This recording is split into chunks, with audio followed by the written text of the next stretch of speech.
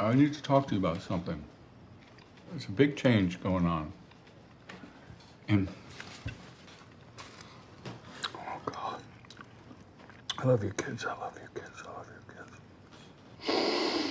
I love you kids. I love you kids. The show definitely is concerned with morality. I didn't intend it, but when I look at episodes, I see that in there. There's the comedy, there's the sexuality, but there's also the spiritual. Jill Goldberg? She had a melanoma for 3 years. They couldn't see it, and boom, she's dead. Jill Goldberg is dead? Yeah, no, and if Daddy had cancer, you'd have the kind where you looked at the one, well, all your friends died of it. What is the thing? Prostate cancer. That's the one that you'd probably have, right?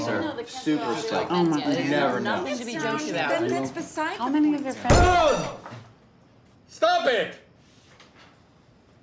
God, I don't have cancer. You kids want me to have cancer? The dinner scene moved in this sort of constant circles where, in terms of like cinematic style, we were doing what's called crossing the line over and over again, and it sort of created this feeling of nausea a little bit.